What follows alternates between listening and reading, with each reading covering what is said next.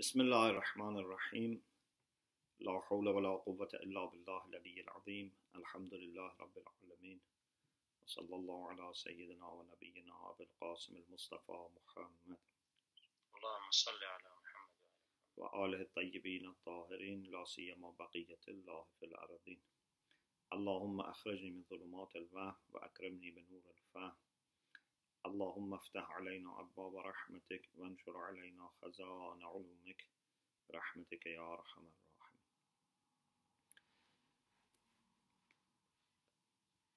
After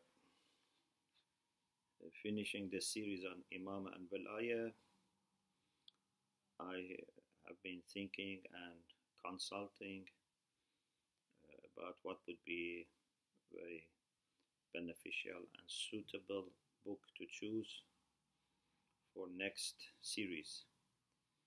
And after considering many options, many topics, so I thought it would be perhaps a very suitable choice for us to start reviewing a very informative and very well written book on akhlaq by the late Imam Khomeini, and that is 40 hadith, or in Arabic 40 hadith, and in Farsi 40 hadith.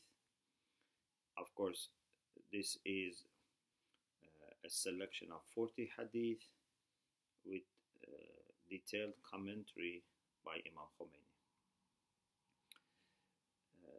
What makes it also maybe more relevant is that we are approaching the demise anniversary of Imam Khomeini in the next few days, so that would be also adding to the significance of working on this.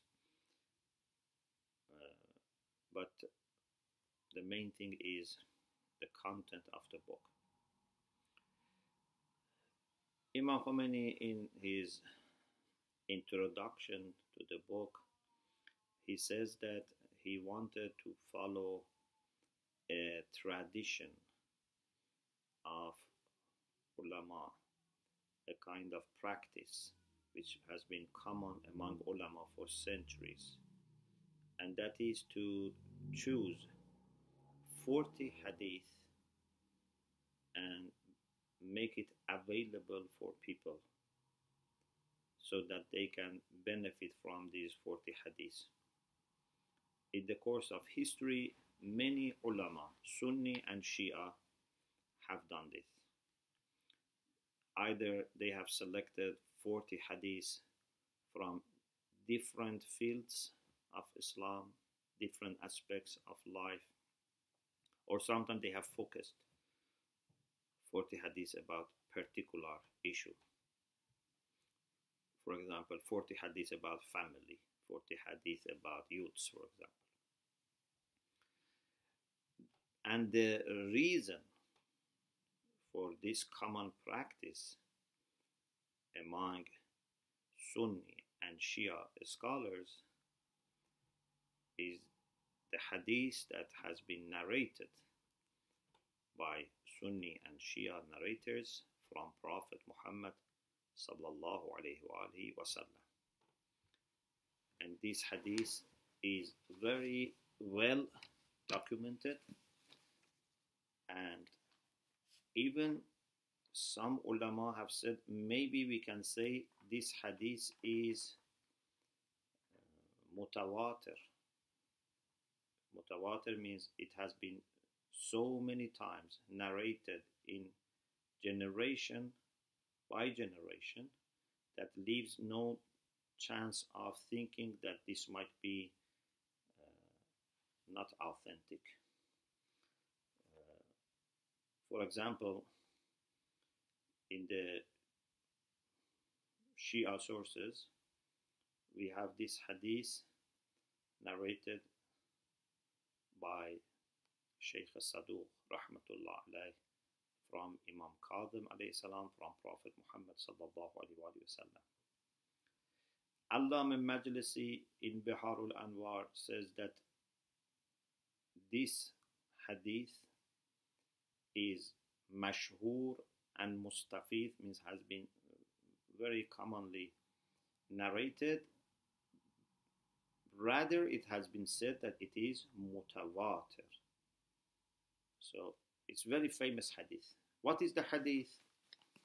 The hadith is this: Man hafidha. Maybe in some versions there are differences in wording, but the general idea is the same.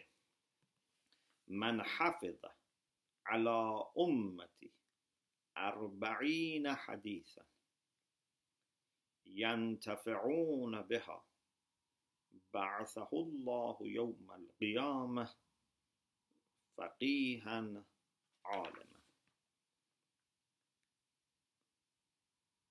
Whoever memorizes for my ummah 40 hadith that they would benefit from, yantafi'una biha, they would benefit from these hadiths. On the day of judgment, Allah would resurrect him faqihan alima, as a learned person, as a person who has deep understanding of religion. Faqih, either in the sense of jurist or in its literal sense, means someone who has deep understanding. Faqih al-rajul means he has understood very well. يتفقه في الدين, that we have also in Surah Tawbah. So basically the idea is that if you manage to register, to memorize, or maybe perhaps hafz in the sense of safeguarding and registering and keeping it available, 40 hadiths that people can benefit from them in their lives. It's not just something that has scientific value, something which has practical value. They can apply it in their lives. Then, because of this effort, you will be resurrected as an alim. And perhaps this shows, in my humble understanding, that these hadiths should not be repetitive, because if someone instead of choosing 40 different hadiths, for example, goes and finds 40 hadiths, but there are different versions of the same hadith, this is not enough. Why? Because the point is that if based on these hadiths you can improve 40 points in your life, 40 aspects of your character and behavior, 40 aspects of your personal and social relations, then we can make sure that you are almost in the right condition. This is my understanding. Means if you bring 40 positive changes to the life of yourself and ummah, then you have almost completed the development, and therefore you can be resurrected as faqih alim. Because what is, in the end of the day, the purpose of ilm?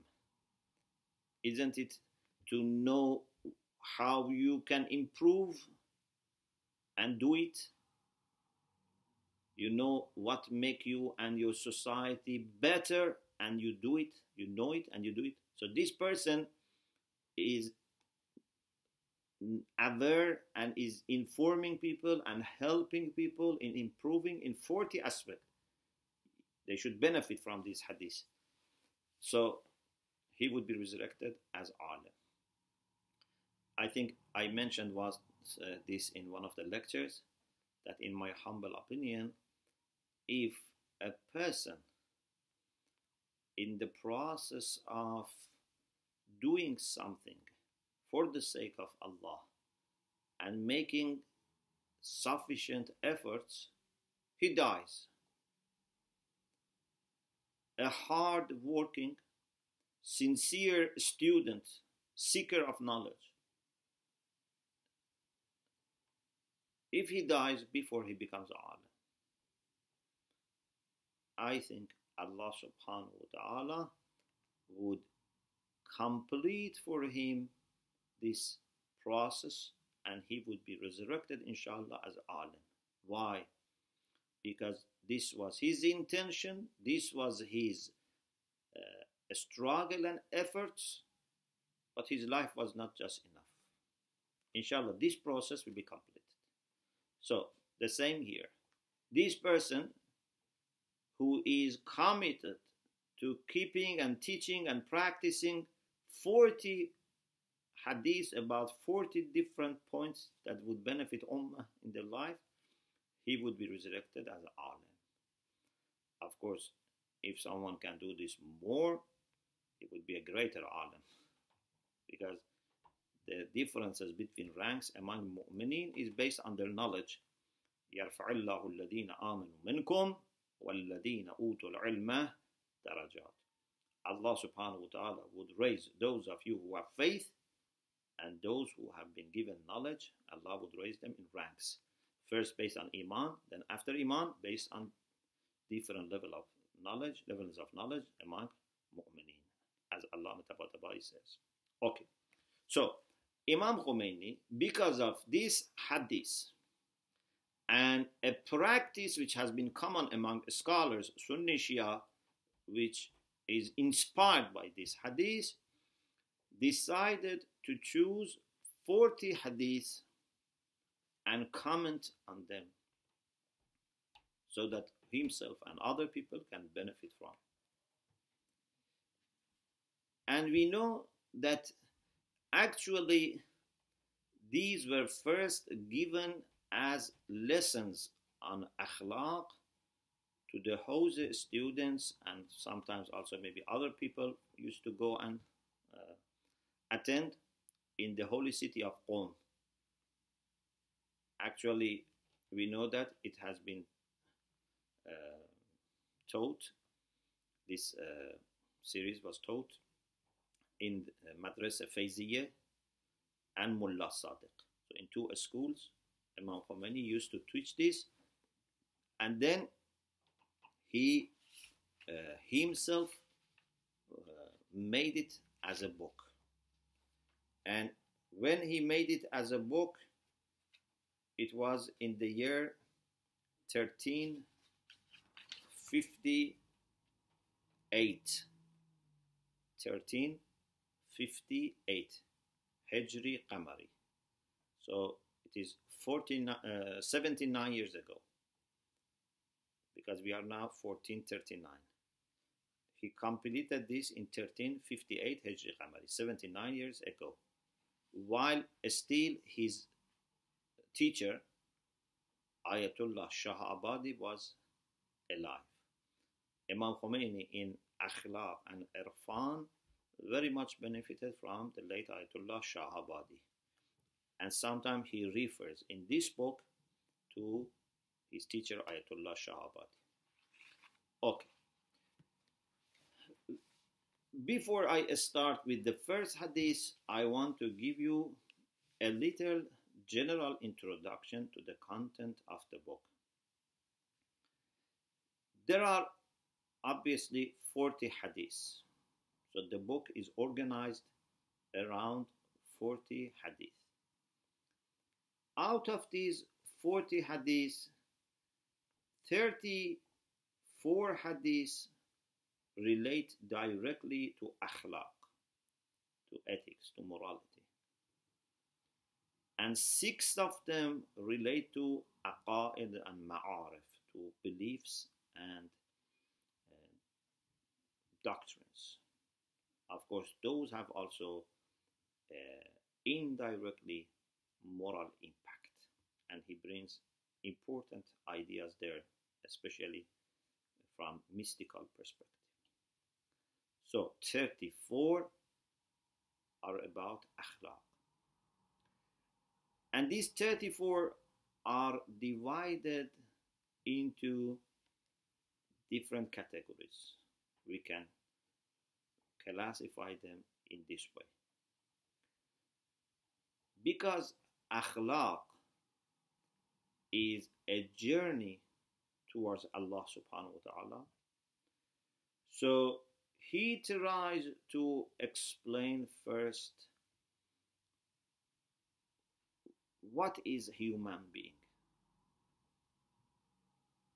And he very much here focuses on clarifying the concept of fitrah. And he, in this particular aspect, very much reflects on the teachings of his teacher, Ayatollah Sha'abadi. And Imam Khomeini in one place says that he was very special in analyzing and exploring the concept of fitrah.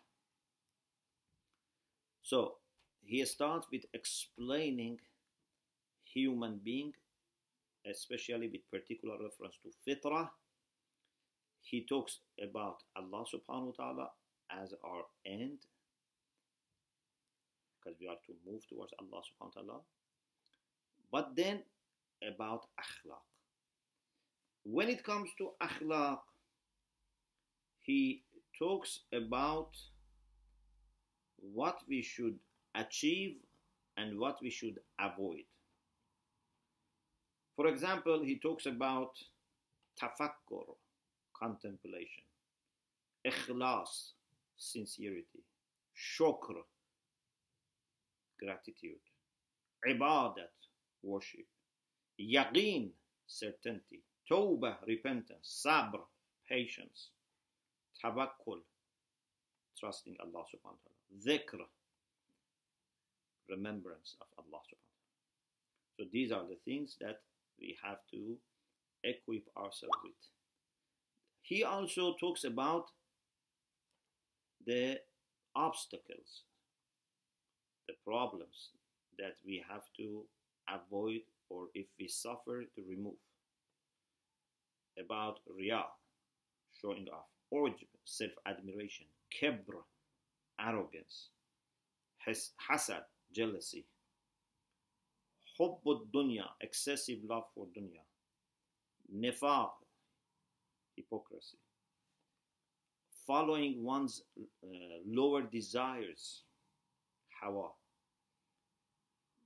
ghayba, in this it means backbiting, ghiba, asabiyya, biasness, shak, doubt, unnecessary doubt, waswas, to be frequently doubting and not being able to establish and making up your mind. You don't establish any opinion. So he would talk about both sides of akhlaq, virtues and vices, good practices, bad practices, and all with a good understanding of humanity and what humanity has to achieve. He believes that all the prophets have come. And Allah has also given us aql, intellect, for tarbiyatun nafs. So prophets and aql, two hujjah of Allah, are for self-development, self-education, for self-formation. Tarbiyatun nafs. So this is the aim. Then he says that we don't just need a book on akhlaq. This is also very important. He says a book on akhlaq can be, in my wording, his idea is this. A book on akhlaq sometimes can be even not very reliable in theory, not a well balanced and objective understanding of akhlaq.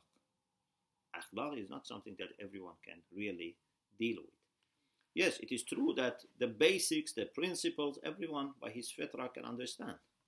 But when it comes to details, to priorities, there are lots of technicalities here.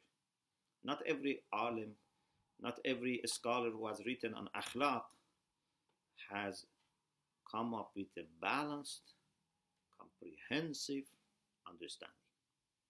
But even those who have come with good understanding, Imam Khomeini says sometimes their books are like prescriptions. They give you names of the medicines that you have to take. They show you what's the treatment for your illness. But he says this is not enough. He says a good book on akhlaq should not just give us medicine's name, give us a good prescription. A good book on akhlaq should actually treat us.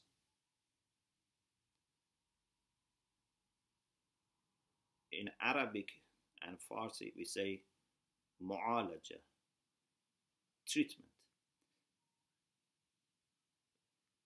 When you go to a doctor, he should behave and interact with you in the way that your problem is solved, your disease is over. Not just he gives you a piece of paper on which there are some names. He should talk to you, he should encourage you. If there is something bad that you eat or you do, he has to work with you mentally, psychologically, prepare you to take the medicine to avoid harmful things. When it comes to akhlaq, if you go to a teacher of akhlaq, he shouldn't just give you theoretical lessons. He should practically help you. Now, Imam Khomeini says, a good book of akhlaq also should do the same. And here he brings the concept of maw'idha to do wa'adh. Maybe in English we can say preaching. To give maw'idha is not just to teach, to give information. Who is wa'idh?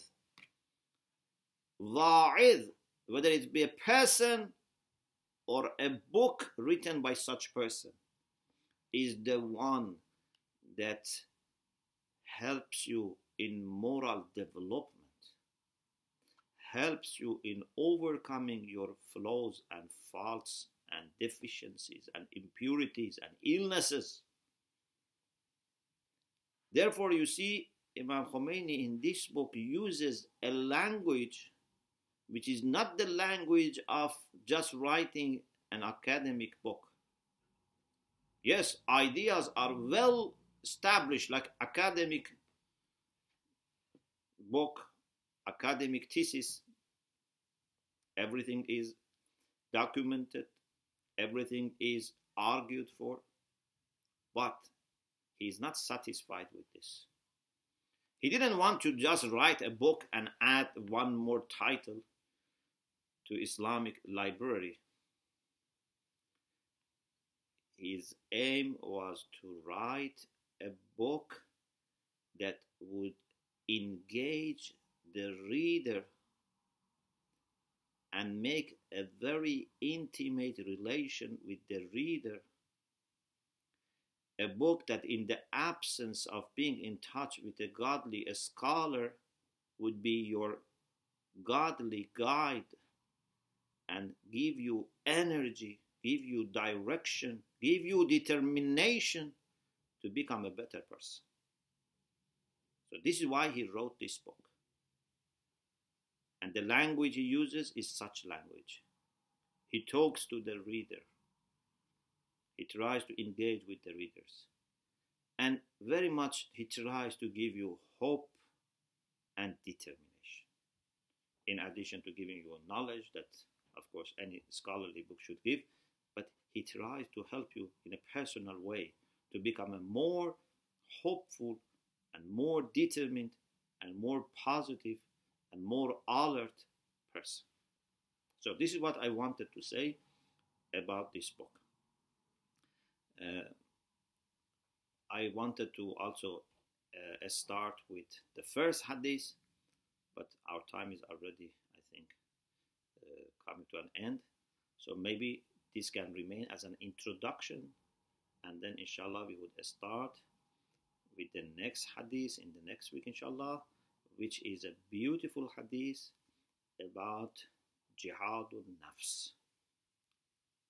May Allah subhanahu wa ta'ala raise and elevate the position of all our scholars, especially Imam Khomeini, and the people that in addition to giving us knowledge and direction, they lived by their knowledge to the best capacity that they had, and they opened for us a path that made it clearer for us what to do and gave us honor of being a faithful person in this day and age.